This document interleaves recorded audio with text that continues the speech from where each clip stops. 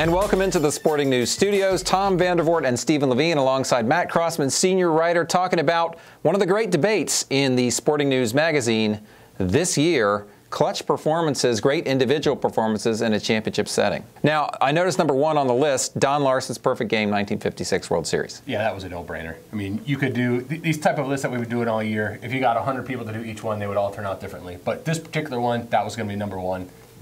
No matter how many people did the list, and if somebody didn't have that number one, well, you would just ignore it. And the interesting thing is Don Larsen was, I think, career 81 and 91, had a losing record as a pitcher, and got hit pretty hard in Game 2 of the series. So this is a real out-of-the-box performance for him. Yeah, definitely stands out. I mean, 55 years later, it's easily the most recognizable record in baseball or moment in baseball, I would say, and I think it'll be that way for.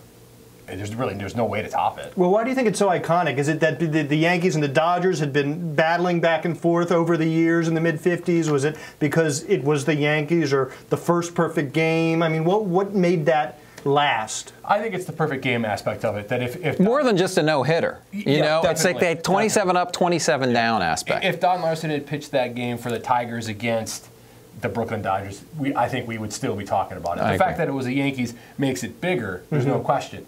But a perfect game in the World Series is a perfect game. Because, I mean, really, when you think about it, a no-hitter is a lot more common than a perfect game. Certainly. Now, another Yankee made the list, but before he became a Yankee, Babe Ruth actually made the list, but as a pitcher for the Boston Red Sox. And then Reggie Jackson also, the Yankees made the list too, the 3 home runs, 77 pitches, 3 swings, yeah. So I listened to that game on the radio. And I could not believe he hit another one. Well, what was amazing about that is it wasn't just that he hit 3 home runs in a World Series game. It was that he hit 3 home runs on 3 pitches off of 3 different pitchers. Well, and I think it was the first pitch at each at-bat. Yeah, right. It sure was. Yeah. So, I mean, and it was a clinching game of the series, too. So, and then the other baseball performance on the list, Jack Morris, 1991. What was that, 10 innings he threw? Yeah, 10 scoreless innings? Yeah. I talked to Dan Gladden scored the winning run in that game, and I talked to him about it once, and just what the whole game, just the whole moment was just, I mean, I remember that whole World Series was just awesome. And then to end on a 1-0, 10-inning game with a shutout by a guy throwing, I mean, can you imagine? There's no way someone would throw 10 innings today. Oh, no. And when you talk about sort of like the idea of a gutty performance, I mean, that was really it. The heart that he showed in that game. And you know what? It's interesting that he's a controversial would be stretching it, but Jack Morris, you know, he'll get Hall of Fame love every once in a while. Right. People say, why? Not so much why isn't he in the Hall of Fame, but why isn't he at least closer? Take that game out, you don't even talk about it. Forget it. But because of one singular performance, his status is far. I mean, he had a great career, no question. Led the entire league, entire baseball in wins in the 80s. But that performance pushed him up even higher.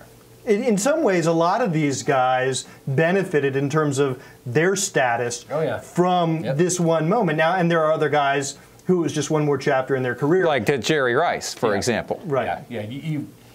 As great as Jerry Rice was in this particular game that we're talking about, the Super Bowl win against the Bengals, he could have not played in that game, and his status would not be diminished, which is not to diminish his accomplishment in that game. It's to say this dude was inhumanly good. Well, I think the funny thing about that moment, too, wasn't it John Taylor who scored the winning touchdown in that incredible last play? Yep. Now, another guy who falls into that same category that we'd still be talking about, whether or not he played in this particular moment or not, is Magic Johnson. When he stepped in, well, stepped in might not be the right words, but when Kareem Abdul-Jabbar was injured and Magic sort of had to step into that role. Yeah, can you imagine? There isn't a point guard. There isn't a player in the game today who can do that, I don't think. He was a rookie. I mean, that's the thing you have to remember. He was a rookie. Kareem goes down in Game 5. They go to Philly for Game 6, and he basically plays his center position and drops, what was it, 42 and 15? I mean, can you imagine? You know, and Jamal Wilkes goes off for 37, and they, you know what I'm saying? It's just...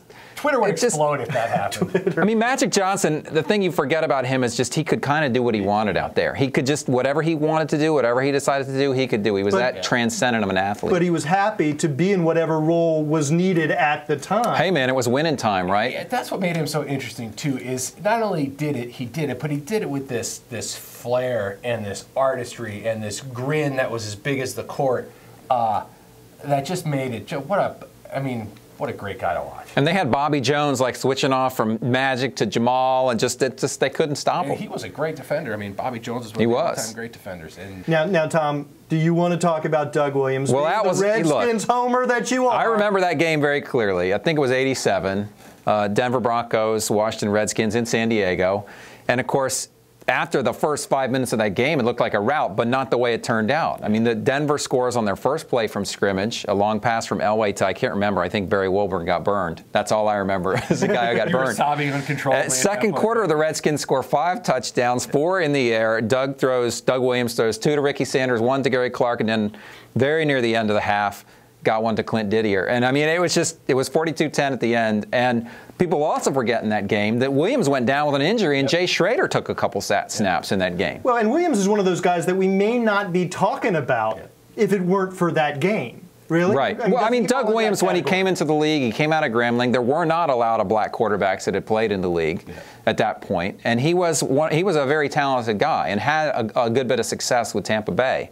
But this was a moment, I think, a real signature moment for him. Well, if we would never talk about Don Larson without this perfect game, and we would still talk about Jerry Rice without his game, Williams is somewhere in the middle. I agree with that. I think he's still a figure. He's still someone that we would talk about on occasion, but certainly winning a Super Bowl in the manner that he did, lifted. I mean, 35 points in 1 quarter. That's pretty good. That's impressive. That was in that string of Super Bowls, frankly, that you thought, man, this game's terrible.